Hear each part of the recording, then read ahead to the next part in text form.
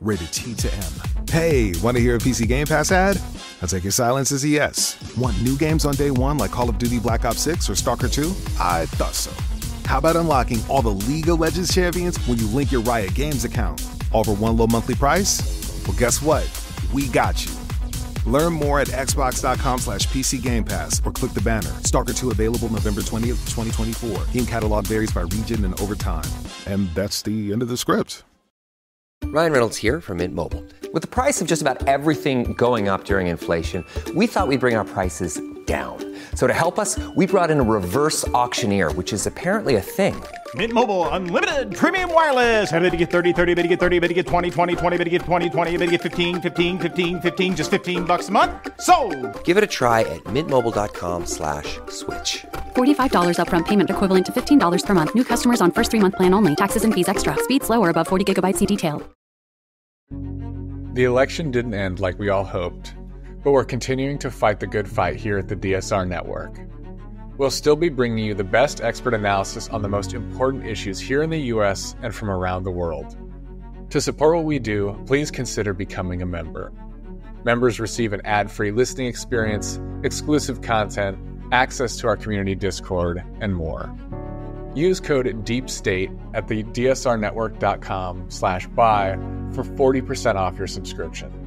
That's code DEEPSTATE at the dsrnetwork.com/buy for 40% off. The fight isn't over, so we hope you'll join us. Thank you.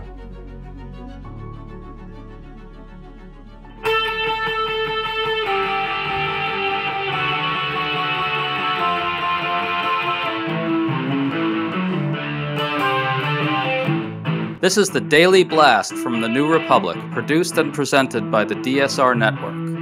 I'm your host, Greg Sargent.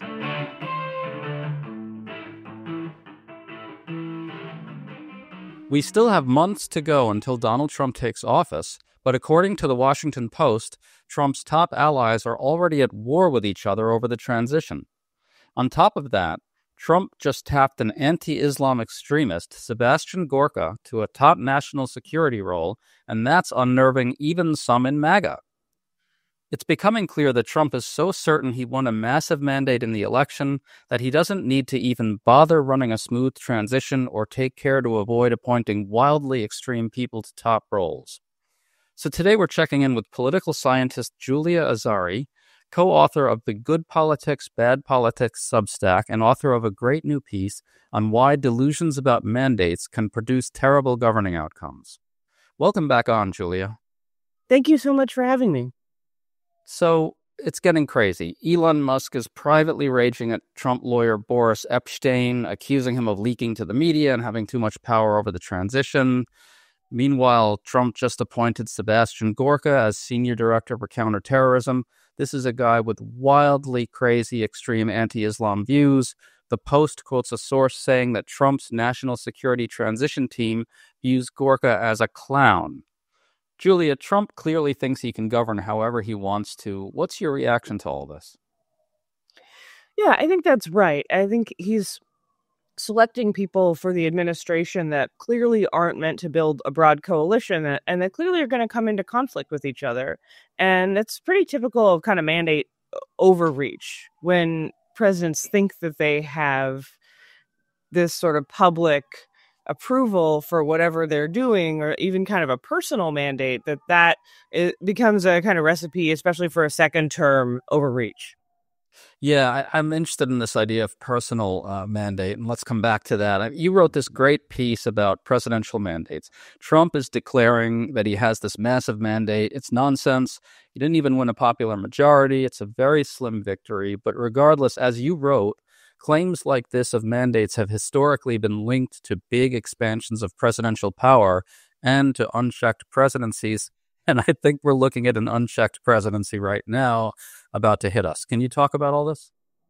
Yeah, one of the arguments that I made in the piece, which is based on a book that I published in 2014, is that when presidents start talking about how they have the approval of the electorate for what they want to do, this tends to be associated with not just policy, but with these sort of expansive claims about what the president can do. Essentially, the idea of an electoral mandate is something that's designed to kind of run roughshod on checks and balances, whether those be from the other branches of government or from kind of the electorate, the media. Mandate claims often are invoked in a sort of situation where presidents are experiencing some pushback and they go on the defensive and they say, well, my critics are promoting this scandal that was Nixon and Watergate, or my critics are asking me too many questions because they don't believe in the mandate that I won. And so my kind of point in the piece is to be very wary of these kinds of claims.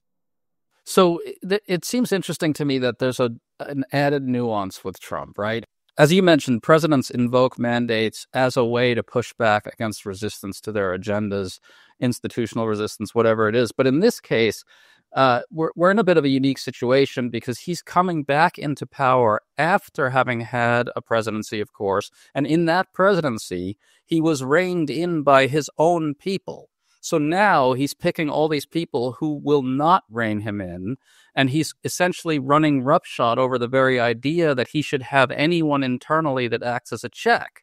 And clearly that's related to this concept of a personal mandate, right? He must really be sort of besotted with that idea. Can you talk about that particular confluence, him, really coming in and being adamantly devoted to not having internal checks, and also thinking he has a personal mandate? That's kind of unique, right? It is a little bit unique. Where the book leaves off kind of with Obama, and it sort of veers into a lot of the things I talk about in the piece to do with presidents taking more of a kind of prime ministerial role and really stepping into more of a partisan mandate. And we saw that a lot with George W. Bush and Barack Obama. And with Trump, we see an interesting wrinkle on that because it is very much a kind of partisan and ideological mandate that I think he's trying to claim, a mandate for kind of MAGA values. But we get to a point where that's very difficult to distinguish from Trump, the person, and then Trumpism, the idea. Presidents winning a second term often, almost always win more votes than they did the previous time. And also people sort of have a sense of what they're about. And that can be a double-edged sword because you now have a larger coalition and you now feel empowered to say, well, here's what I'm about. Here are our priorities. And that can be in tension with a larger coalition. And I do think that is something that would be interesting to see Trump wrestle with, is now that he has a more diverse kind of coalition, that does not necessarily square with the sort of more pure and distilled approach to MAGA.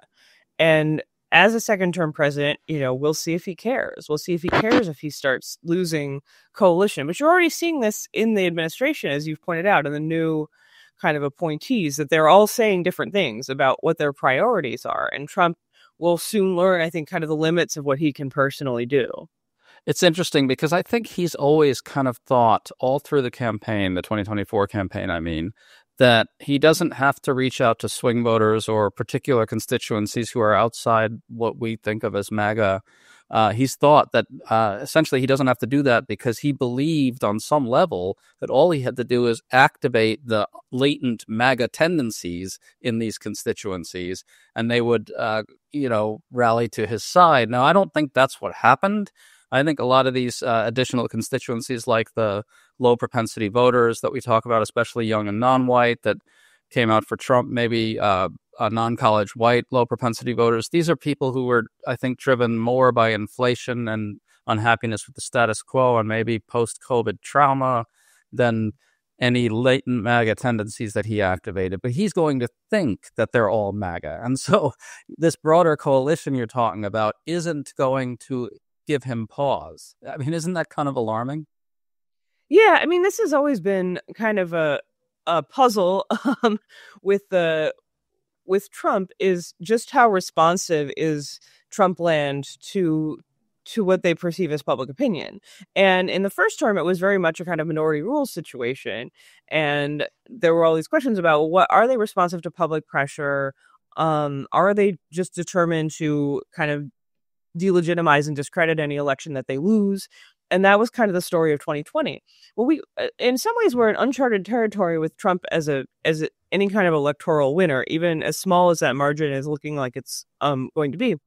To me, the question actually is somewhat beyond Trump world. There's this question about overreach. There's this question about coalition management, and will Trump feel compelled to manage his coalition? And then there's this question about how will the rest of the country treat that? And specifically, how will mainstream media sources treat that? And will we have to sort of listen to frameworks that promote Trump as having a popular mandate? And that, to me, is a real area of concern. And I've looked into how media outlets framed his 2016 electoral college victory, and they're quite alarming about all these reasons why Trump won, and very few of them take into account that he actually lost the popular vote by 3 million votes in that year. So when we have a situation where he's going to have won the popular vote by a couple of, whatever it is, couple of percentage points, then how will media outlets think about that? And so I'm concerned that it will create a kind of cushion for him in the public mind that will enable this overreach. Well, we are seeing this overreach in a major way. I want to return to Sebastian Gorka for a sec. It's worth noting how extreme he really is.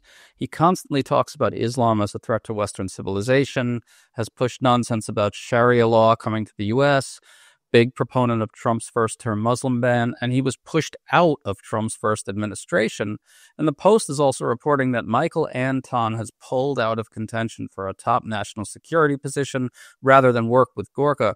For listeners who don't know, Anton is a major MAGA figure, notoriously claimed in 2016 that only Trump can save our country from catastrophe. If Trump's new pick is too much for Anton, I mean, doesn't that really raise major alarms about how much he's already going down the road of overreach in governing? I mean, he's got Elon Musk talking about immense spending cuts as well. We're seeing a couple of different pieces of evidence that Trump is regarding his next presidency as one where he will not be able to be constrained. And again, to bring it briefly back to the mandate question, I think this does have to do with a perception among Republicans that Trump has immense power over their constituents that will lead members of Congress to let him do whatever he wants. And that might not be totally inaccurate. I think the other piece of this that bears repeating, that shows how Trump is going to take what's happened historically and sort of take it to a new level, is that often when presidents have done this and engaged in this overreach, like the prime example in my book is George W. Bush and interpreting 2004 as a mandate for his Social Security plan, which just was a complete misread of the electorate. But that was legislation, right? He had to pursue that through Congress, and his members of his own party were pretty quick to let him know that wasn't the direction they wanted to go. What Trump is doing is he's demonstrating this through extreme personnel choices and demonstrating that dominance over Congress through this recess appointment battle and through appointments of people who are really far outside of the mainstream. And the same thing with the selection of Gorka that we keep coming back to. And so to pursue these policies through the executive branch is a kind of overreach that's less likely to be kind of caught out and corrected in the way that it has been when presidents have taken it to the legislative arena. This episode is brought to you by Etsy. Oh. Hear that? Okay. Thank you. Etsy knows these aren't the sounds of holiday gifting. Well, not the ones you're hoping for. You want squeals of delight. Happy tears. How did you? And spontaneously written songs of joy. I am so happy. Oh yeah, oh yeah, oh yeah. Okay, the song needs a bit of work, but anyway, to get those reactions, make sure everyone on your list feels heard with handmade, handpicked, and designed gifts from small shops on Etsy. Gifts like personalized jewelry, custom artwork, cozy style items, vintage pieces, and home decor to celebrate all of your favorite people and their specific kind of special. For original gifts that say, I get you, Etsy has it.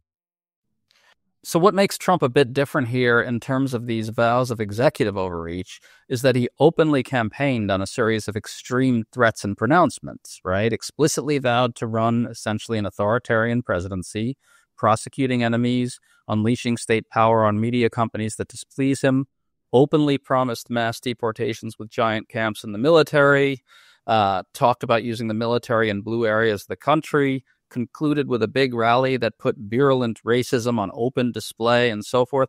Is there a kind of added danger here that he thinks he's got a mandate for all of that? I mean, a lot of that can be done executively.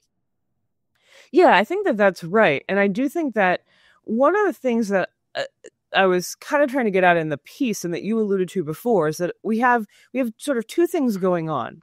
And one is a very distinct and clear Trumpist ideology that is very hostile to checks and balances on power and very hostile to the give and take of politics and very nativist, right? Very hostile to immigrants and immigration. And that's very distinct. And all of us who pay a lot of attention to politics understand that that's what that is. And that, I mean, you sort of see that in the way that the campaign unfolded, in which a number of former Republican officials came out against Trump. And so it looked at the elite level like you had this sort of huge, broad ideological spectrum anti-MAGA coalition.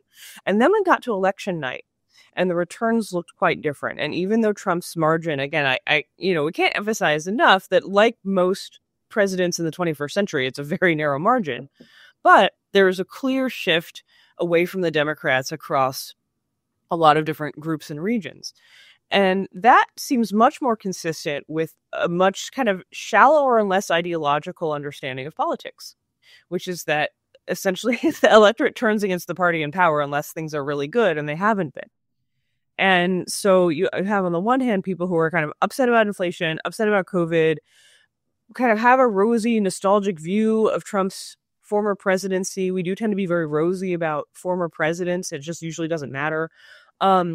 And then you put that at odds with this sort of idea of a really distinct and clear MAGA-oriented campaign that probably a lot of people weren't paying that much attention to. That's the tension I think we're sort of navigating. And then the question is, does Trump see this as claiming a mandate as a way to get other actors to do his legitimacy work for him?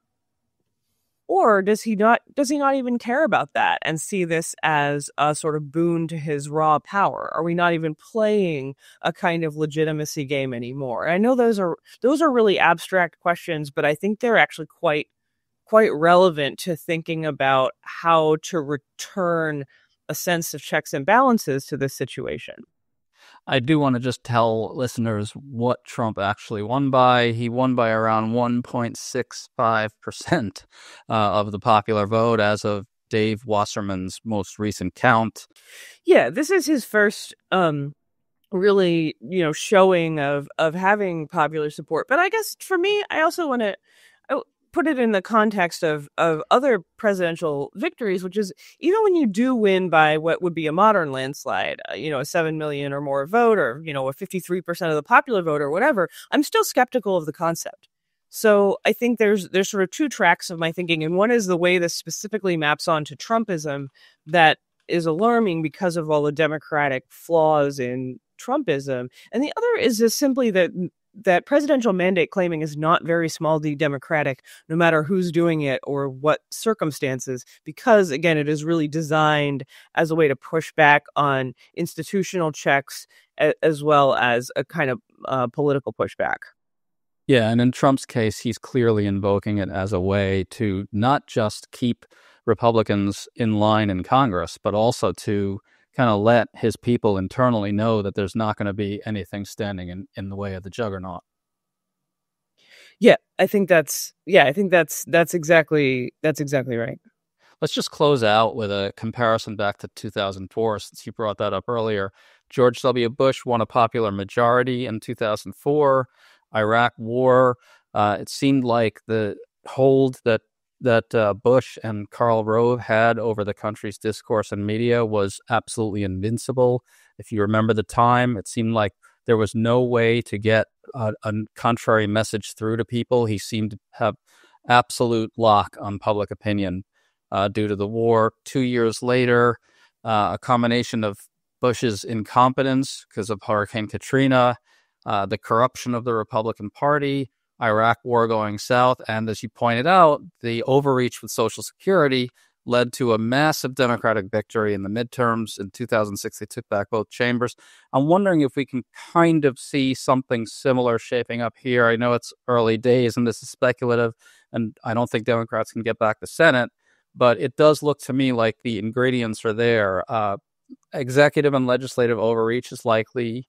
So is incompetence, lots of bumbling. Potentially some sort of major governing failure if there's, another pandemic or something like that. What do you think? I mean, is that a reasonable way to look at what might be coming? Yeah, I think politics is very thermostatic and fortunes change very quickly. And I think that the Bush-Obama years are a really good example of this. Yeah. Taken as a whole, as you said, 2004, the Republicans looked very strong. By 2006, things had changed. By 2008, they'd changed dramatically. And in 2008, Obama also was kind of claiming massive mandates. And then by 2010, his fortunes had changed dramatically as well. Absolutely. So, yeah, I think there's a lot of that kind of, I know political scientists like this term thermostatic and probably no one else likes it, but I like it. Okay, great. It, just kind of suggests that people move against whatever the prevailing power is. And I think that's quite likely, and it's quite likely given what we've seen with Trump.